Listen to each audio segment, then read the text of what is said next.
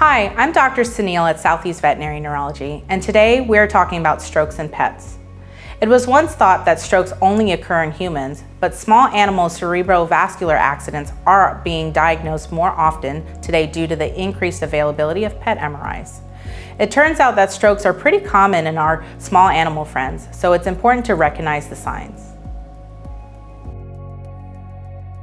Strokes occur suddenly without any warning signs, and they should not be painful, but can cause an abrupt and severe onset of symptoms.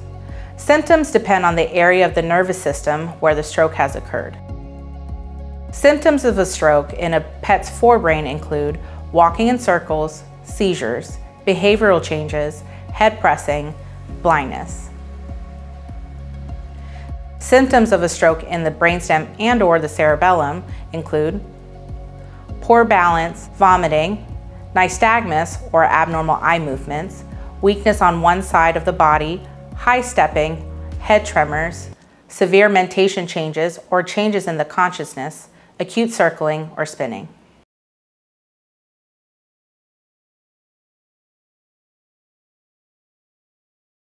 Just like in people, strokes in pets occur either when the blood flow to part of the brain is obstructed, which is known as an ischemic stroke, or when a blood vessel bursts and deprives nerve cells of oxygen, which is a hemorrhagic stroke. Strokes generally occur in older pets and are often secondary to a chronic metabolic disorder. Cases of an ischemic strokes are often secondary to hypothyroidism, renal disease, Cushing's disease, neoplasia, or cardiac disease. While cases of hemorrhagic strokes are often secondary to clotting disorders, metastatic cancer, and toxins. However, about 50% of strokes in dogs have no identifiable underlying cause. It is also worth noting that some dog breeds are much more prone to strokes, such as the Greyhounds and Mini Schnauzers.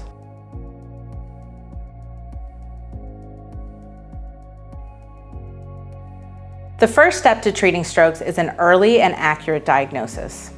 Baseline blood work is required, including hematology, biochemistry profile, and sometimes coagulation testing. MRI is the best test to diagnose a stroke. MRI can assess restriction of blood flow, and depending on the size of the patient, it can identify abnormal blood vessels in the brain. MRI can also evaluate for blood breakdown products to identify hemorrhagic strokes. CT scans may sometimes show a lesion, especially with hemorrhagic strokes. However, CT is less detailed than MRI when looking at soft tissues, making it more difficult to differentiate some strokes from a brain tumor. That is the major flaw of a CT for imaging the brain. Accurate diagnosis is critical, as treatment and prognosis for cancers and strokes are very different. Once a diagnosis of a stroke is reached, further testing is recommended to find the underlying cause. This may include further blood work, an abdominal ultrasound, urinalysis, coagulation profiles, thyroid testing, and blood pressure testing. Stroke treatments in pets involves treating an underlying metabolic disease, blood thinners, and supportive care. Options for treating strokes vary depending on the underlying cause and the severity of the stroke. Even patients with dramatic symptoms can make excellent recoveries. An accurate diagnosis, finding an underlying cause, supportive care, and physical rehabilitation are all critical to your pet's prognosis. Recovery from a stroke depends on the stroke's severity and underlying conditions. Many pets will start to improve within a few weeks, while others need more time. In roughly 50% of the cases with no identifiable cause of a stroke, subsequent strokes are less likely to occur. The other 50% will likely have one again at some point if there's an underlying cause that is driving the strokes forward. However, since dogs and cats are rather resilient in their ability to deal with these injuries, long-term stroke prognosis is generally good, especially in those that are treated early and given the supportive care they need.